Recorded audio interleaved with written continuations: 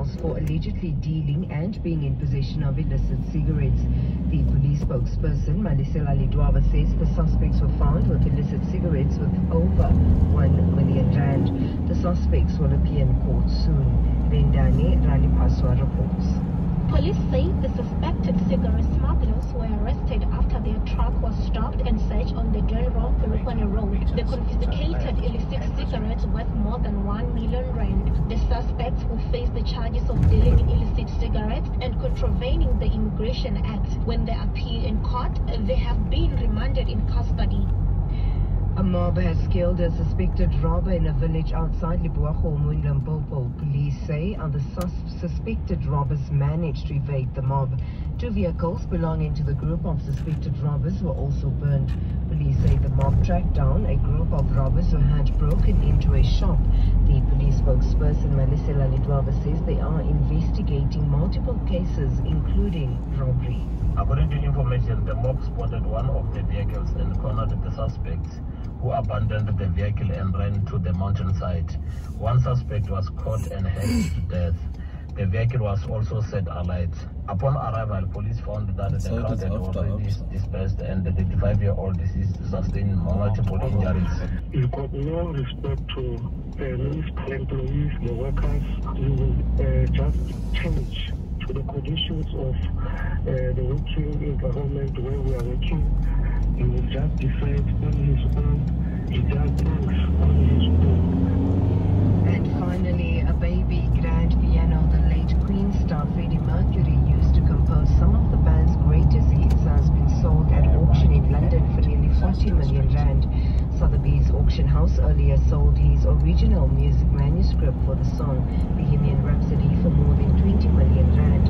The 15-page document contains Mercury's notes, ballpoint pen and pencil, which reveals the hit was originally called Mongolian Rhapsody. The auctioneer Oliver Barker says Mercury's personal collection attracted a large crowd. What we've witnessed here at Sotheby's these last few weeks is nothing short of phenomenal. This has been truly a sale to capture the minds and the hearts of all the public all over the world. By the time the doors closed on this once-in-a-lifetime month-long exhibition, we had welcomed 140,000 visitors.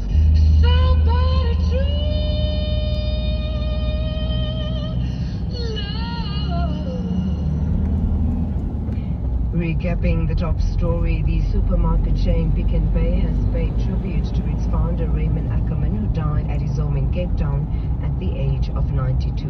For SFM News, I am Anne Musa. Follow award-winning South African celebrity chef and TV personality Lorna Maseko as she trains her stilettos for practical footwear.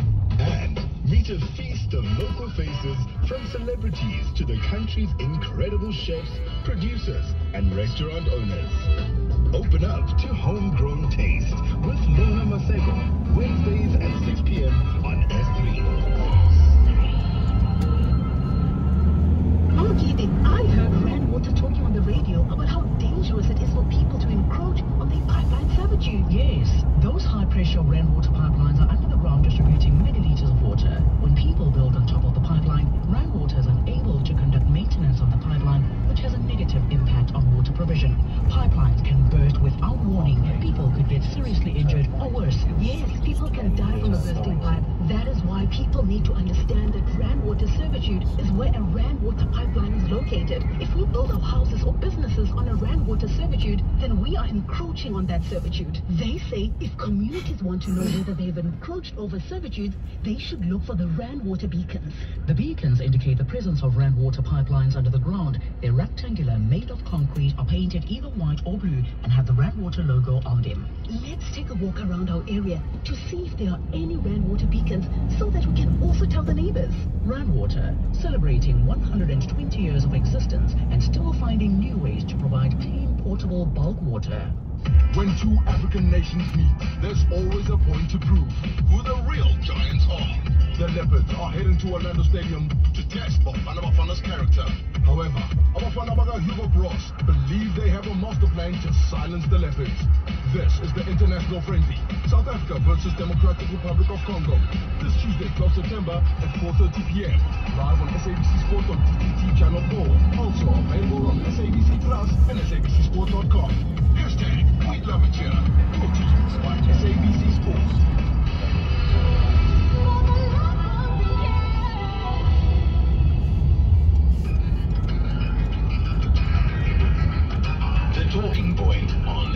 FM, weekdays, 9 a.m. till midday.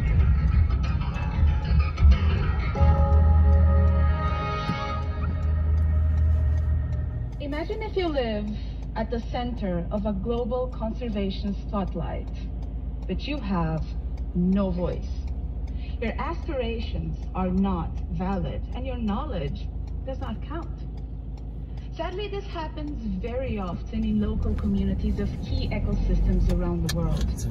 In conservation, my field of work, I call it community-based conservation washing, which is basically when conservation organizations claim to work for communities, only to inform and impose pre-designed conservation plans instead of including them, misguiding media and funding sources. Think of greenwashing and then apply it to conservation. Hopefully, we can all agree that approach is not right and it needs to be tackled. And how about we start by twisting classic community-based conservation questions upside down? Say, instead of wondering how to bring science and policy to communities, how about we find a way to bring the voice and centenary knowledge of communities to research and policy making? But see, the answer to such questions is never a one-size-fits-all solution, because it needs to be tailored to the unique environmental, social, and economic realities of each community. Real community-based conservation goes much beyond ensuring an elder has a ceremonial seat at the table and is interviewed. It fosters fierce independence, doesn't further dependency. Lasting conservation comes from within, really from completely, from scratch, right?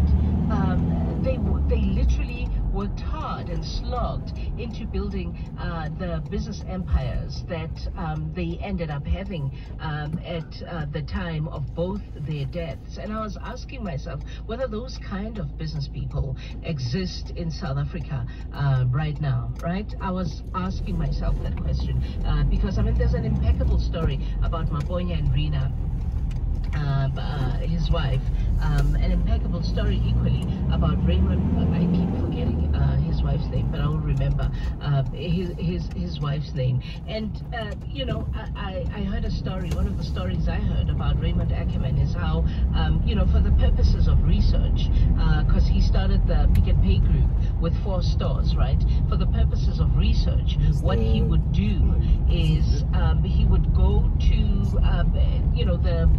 the mall that had a Pick and Pay store, considering they started with 4, and he would sit outside and wait for